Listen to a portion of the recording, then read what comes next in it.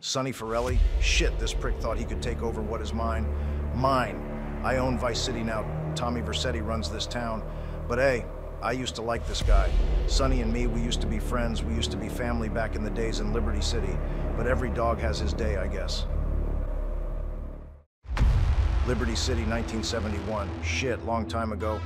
I was 20-something years old around that time. Liberty City in the 70s was different. It wasn't easy to make a living with an honest job. I also had responsibilities, putting food on the table, you know what I mean? I was a thief, stealing cars, purses, occasionally beating someone up for some pocket change. Beating others was always something I had fun doing, and it was also fair money made easy. Sometimes the targets were guys totally fucked up.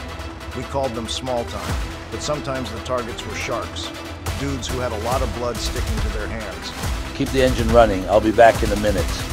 I was never interested in the background of my targets, but I had more fun beating someone up who deserved it anyways.